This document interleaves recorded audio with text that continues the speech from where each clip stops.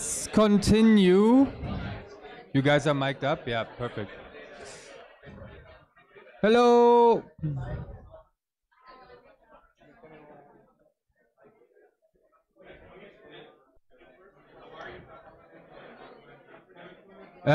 Let's continue because you have numerous opportunities to chat later on the boats.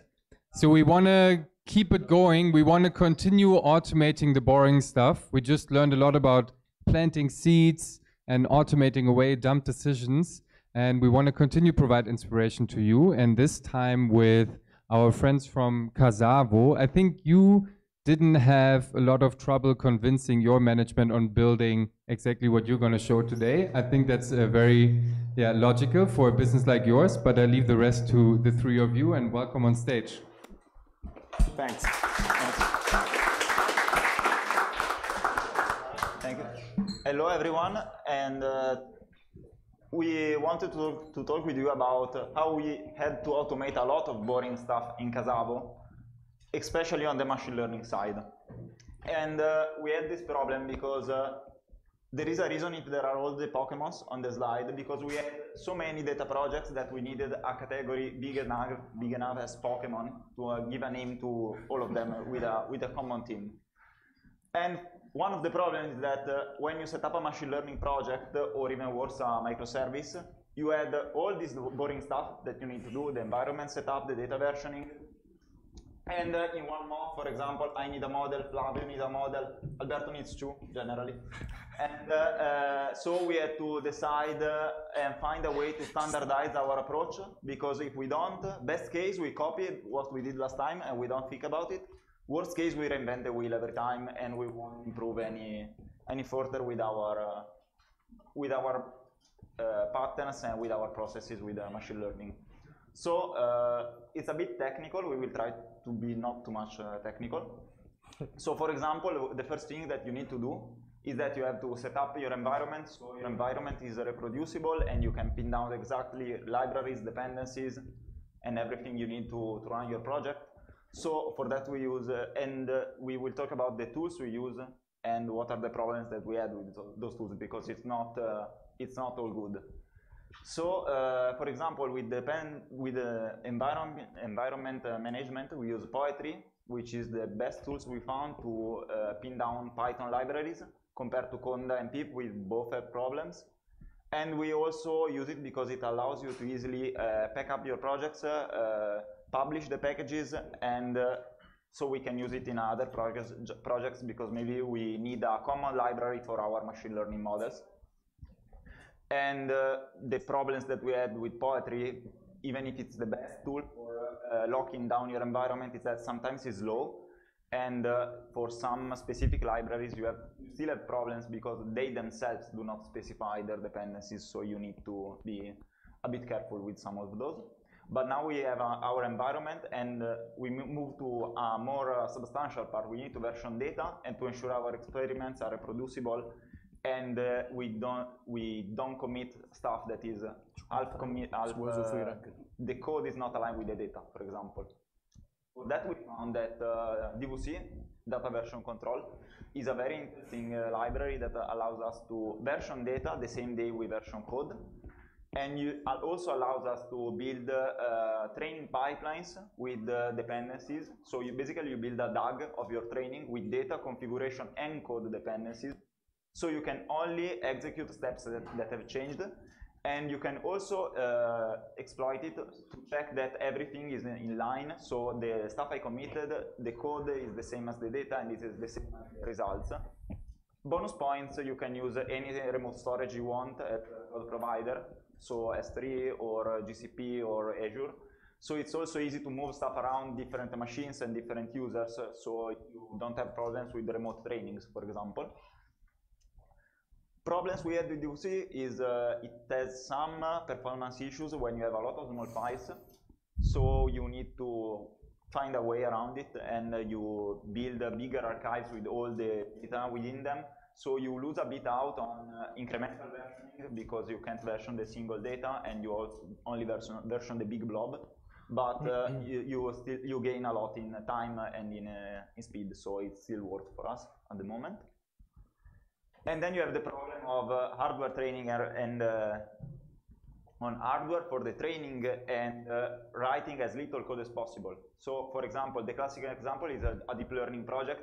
You don't focus only on the model, you also need to write a lot of stuff because it's boilerplate that your framework needs. So, for example, backpropagation is always the same, the optimizer is always the same, the data loading probably is always the same as well.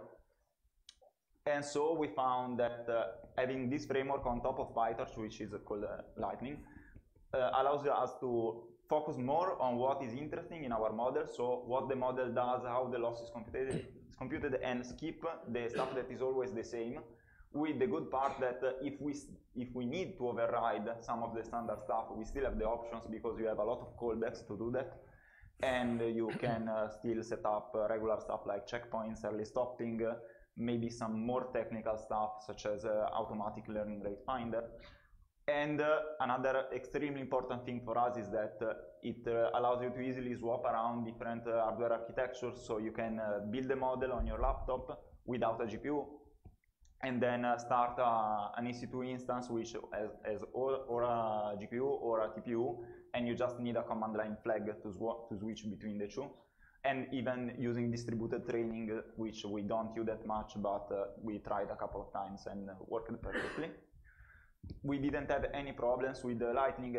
It's an early stage project, and they deprecate stuff really quick. So sometimes we have to keep up with them with changing stuff in our project. But we are really happy with it. So I leave to Alberto for the next tool. Thanks, Paolo.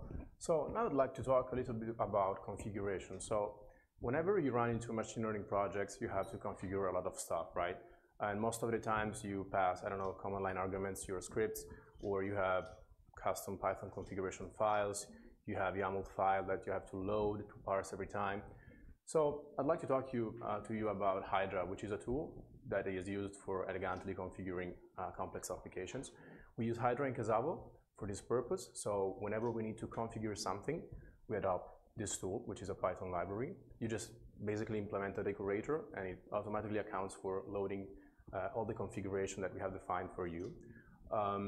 It is not just about that. Hydra comes with a lot of other handy features, such as the possibility to combine several different configurations. So assume you have like two different databases, a Postgre and a SQL one, and need to like fast swap between these two different configurations. With Hydra, you can just specify a single flag, and it automatically fetch the right configuration for you on the fly. So it's really handy for these purposes. Another interesting aspect of Hydra is that whenever you run, let's say, a training, an experiment, you produce artifacts, right? You produce plots, metrics, whatever, and you always have to, I don't know, come up with some heuristics or logic to define where these outputs are going to be saved within your file system. Hydra automatically creates a new directory when you run a new experiment and sets the current working directory to that specific directory. So you can just basically say, save this file, this artifact, and automatically the artifact is going to be saved in the right place. Another interesting feature that we use Hydra for is the possibility to run sweeps. So whenever you train your model, you might want to optimize the model. So I mean like hyperparameter fine-tuning, right? And so to tune those betas, those alphas to increase performances that little bit. And so Hydra supports custom backends such as Optuna, that is a backend that we use to actually configure these sweeps and run sweeps to actually perform, as I said, hyperparameter fine-tuning. So it's a really handy tool. Check it out. Next up, we have MLflow. So we talked about training with Paolo, PyTorch Lightning, etc. Of course, in Casavo, we need a way to track our trainings. So MLflow is an open source solution that basically allows us to track all the trainings that we do with a dashboard, basically, and then it even acts as a model registry, actually. So in these dashboards, we can see, of course, all the loss going down, different artifacts that get produced, and at the same time, we exploit the power of MLflow to store the trained models. So it's like a model registry for us. It has a really handy API written in Python that you can exploit to fetch the model version that has already been trained and like use it whenever you need it. In terms of drawbacks, really not that much problems. Of course, other paid solutions such as weight and biases come with a little bit extra flavor. So you have like integrated reapers that works out of the box just fine. But of course, there are paid solutions, whereas MLflow is open source. And now that you have your model, you want to put it in production, right? And most of the times you find yourself in writing custom endpoints, like, I don't know, you use Fast API, you have to define your Swagger schema. You have to, if you want to produce a microservice, you have to define your Docker file, copy all the assets, the artifacts, whatever. And it's really a lot of boilerplate stuff that can be automated. Bento-ML is a tool that does exactly this stuff. So it automatically detects all the dependencies in your project. It basically combines all the dependency within a Docker image, creates for us all the documentation for our endpoints, so that we can just focus on defining how the endpoints will work and how we will, let's say, interrogate our model, and Bento will automatically craft for you a Docker image that you can then deploy on your, for instance, Kubernetes cluster, as we do in Casavo. So it's really handy. Problems, of course, there are some problems. This whole deployment stuff in machine learning is not really mature yet. Bento-ML is a great tool, but not very well documented. Version 1.0 is not out yet, so we're using some kind of pre-release, and at times it broke in the past. So that is something that was worth noticing. So I'll leave the word to Flavio now, that is going to be discussing CML. Thank you, Albi. So I'm going to present you the next tool, which is CML, which stands for Continuous Machine Learning. And it's a tool designed and created by Iterative AI team, which is the same team who developed the POC presented by Paolo. And as I just said, it's a tool for cloud training. The idea is that you don't always want to train your model on your own machine, maybe because the computational burden is too high, maybe because you require GPUs. And moreover, you want to integrate your training inside your continuous deployment pipeline. So there are various ways to interact with instances in the cloud. I know you can use an SSH connection, or maybe you, I don't know, figure out how to configure an orchestrator to organize the training. But it's not so easy to integrate all this stuff inside a continuous deployment pipeline. So here comes CML, which is simply an action, really well integrated, both with GitLab and GitHub Actions, which we use GitHub Action, for example, in Casavo. And the idea is that you can directly create an EC2 instance, an instance in the cloud, with the required characteristics, just using a Git push or a Git merge. So, to do that, CML just needs three main ingredients. The first one is your repository token to have access to the code. Then you need to pass it your cloud secrets, because clearly it needs the permissions to create the instances from the cloud. And then clearly you need some line of configurations to specify the characteristic of the machine you want. You can specify, for example, in AWS, the region, the kind of machine, security groups, and so on. CML involves also a couple of more advantages. First of all, when you terminate your own pipeline, it automatically stops and terminates the instance you created, so you don't have the risk to waste your money for getting the instance running. It also gives you the possibility to use post instances, which are less expensive with respect to regular one, and it is also integrated not only with AWS but also with GCP. We also have some little drawbacks with CML, mostly related to a bit of lack of documentation and with the configuration of our internal VPN with respect to CML. Oh. Okay.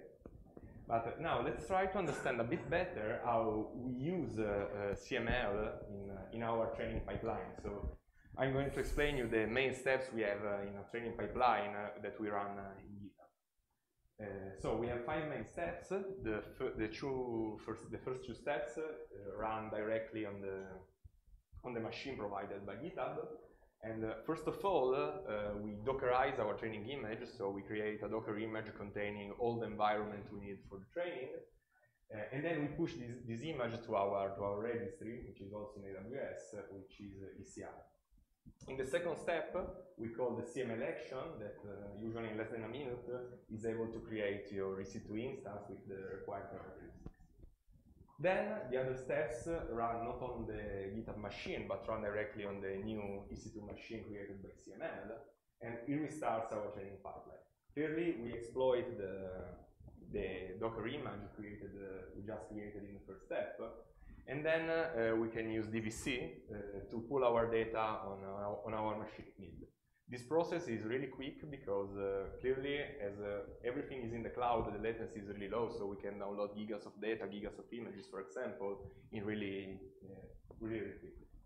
And finally, the real training starts, and what I want to underline is that clearly the real training exploits the plethora of tools my colleague just explained. So hyperparameter are tuned with Hydra, logs, artifacts, model, and so on are logged on MLflow.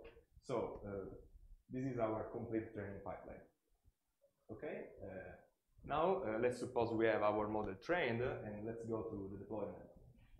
So also in this case, we use GitHub Action. Here we have 3 main steps. Clearly, we don't need CML because here we don't need GPUs, so we can run directly on the GitHub machine.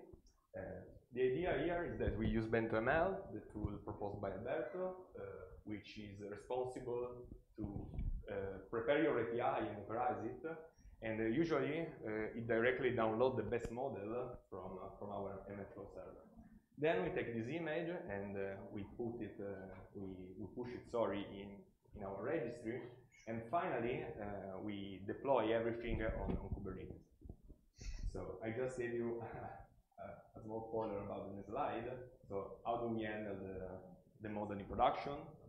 We usually, for a microservice or for API, we usually use Kubernetes paired with Docker. This gives us many advantages. First of all, Kubernetes provides us elastic load balancer with horizontal scaling using the pods, also vertical scaling if needed, and moreover we have many fancy tools which help us to handle logging and monitoring of our models, such as So to conclude, let me take some final consideration about advantages and drawbacks of our approach. Every tool we just presented you is modular. So, for example, we had some problem with BentoML. We are thinking about substituting it, and we can do it pretty easily. So we don't rely on a big stack such as SageMaker or, for example, Databricks. All the proposed tools are open source. You clearly have the costs coming from the cloud, but every tool is completely open source. We are being quite successful in reusing this MLOps stack in every new deep learning project machine learning and deep learning project we are starting.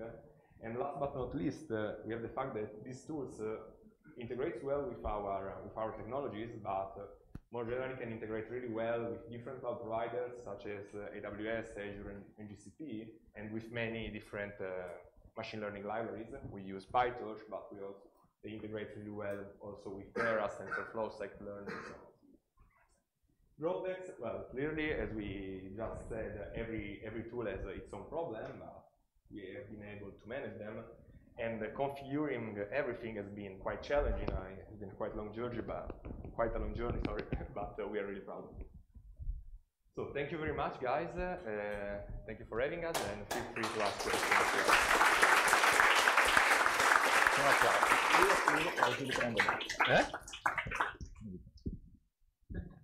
I have a question.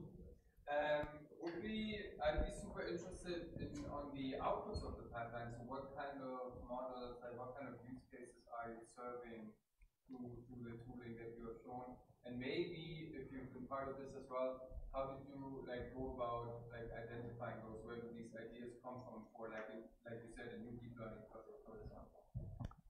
Everything started from our needs. So every time we develop a new project, maybe we have a new challenge. We say, how can we compare the models? How can we share the results with the whole team?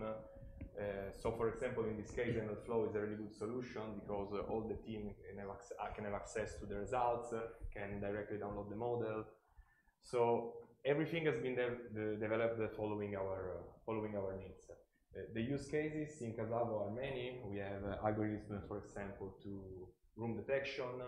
We work in real estate, so we have properties, houses, and so on.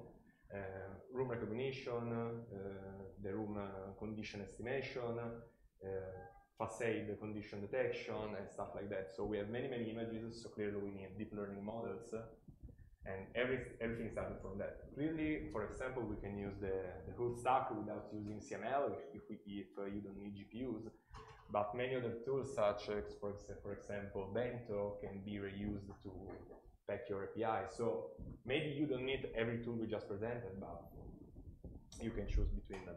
Yeah, let's say that, for example, the valuation model, the AVM, of course it's not a neural network, so you don't have the lightning part, and in general it's the first project that we did, so it has only a part of the stack, so it has a version control and whatever.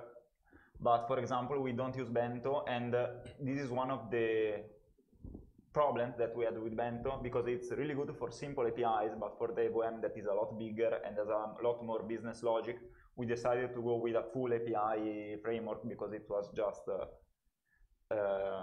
too hard to do it in Bento. It was not there was no advantage in doing it like that. So in general, the models that we have are mostly the AVMs, and then computer vision models, either to pre-process images. So for example, Alberto worked on models to auto-detect objects in photos customers sent to us. So we can recommend, for example, how much the window surface is in a... Windows, doors, we need these things to automate a lot of human work. So before we had somebody look at every image and understanding whether or not sellers, people that use our services actually uploaded the images that we needed. And in case this was not the case, these persons had to contact the people, ask to send other photos. Now with this stack, it's easier. I just want to add a little context. For example, you asked why did we decide to come up with this stack? So for instance, talking about CML, I don't know how many of you trained models or at least tried. When you work with deep learning, okay, maybe you define your model topology with PyTorch, Lightning, whatever, and maybe you use a Mac or ThinkPad, or I don't know, maybe you have your custom rig, but you don't want to use your resources, right, to train a model. You might want to use the ones that your company provides you with. And so before this stack, we used to, let's say, detach a VPS, like an EC2 instance, log in SSH, prepare the context. Maybe we use Docker, that's okay, a good thing, best practices, but yet slow. Upload the artifacts, run the script, then something break because of environment variables, a lot of stuff. And that is a lot of time that we can use to focus on model development or other work actually. So CML take away a lot of work from us. Also, one of the problems that we had is that since it was time consuming to set up those instances, we only had like 2 or 3 that were ready to use. And now we can just do 2 commits and 2 instances are spawned in a minute. So we really removed completely the problem of setting up instances to do experiments. Well, thank you a lot. Is there a software where the ML team more or less collaborates, like a workspace or in any of the software that you use? Do you kind of hang out in the same software any time? We have the community of practice, so we share time together once a week. We chat each other every day if needed. We work in different teams, so we are split in different tribes generally. I work on the broker side, he works on pricing, Alberto works on seller side. But we have many moments we share together. So for example, also I dedicated more time in CML, Alberto dedicated more time in Bento. So every time we also have a morning every week we can use for training. So what about in the software themselves? Because we are a distributed team, so we have to find like places where we gather together or where we share files. Like you mean because you work together on the same stack? Yeah. Okay, well, we have like applications or microservices subdivided mostly for tribes. So for instance, in sellers, we have this room classification model and just people from sellers work on it. But whenever we need to make a huge change or discuss, I don't know, let's use ResNet or VGG, we do that in the community of practice. So we always ask for feedback, but then we actually work on our project inside our tribe. Also in general, in those cases, I'm the problem because they have their context, and I'm in the pricing team, so I need to put the hands everywhere. So I need to work both with him on both the home evaluation system, because of course he provides that to external users. I need to provide that to internal users. So that one is the biggest point of conflict, let's say, in ownership. But we decide that that project specific will be a shared ownership, because there is no other solution unless we split it into different models, which doesn't make sense at the moment, even for a business standpoint, because we want to provide the users externally with the same model that we use for transparency. And maybe I need to work with Flavio, because he needs to work on facade condition, and I need to work on internal rooms condition, because we can't trust users to give us the right condition of their property. And not trusting users is what we learned. Yeah. Not trusting users is the first rule. By the way, we open a lot of pull requests, so even cross-tribe. We use a lot pull requests and best practices in GitOps in general. And yes, so yes, probably I explained it really quickly before, but everything is done using Git Actions. So we push, but it's for every project in Casava, not only for data project. So we run tests, then we need the steps we need in the CI, in the continuous integration, and everything is done in this way in order to have everything checked every time. For example, we use commit messages specific commit messages to start a train without starting that. Then you have Flavio saying, no, this is not my instance, I kill it. And right. Maybe just one more question, because if somebody has any, otherwise we'll move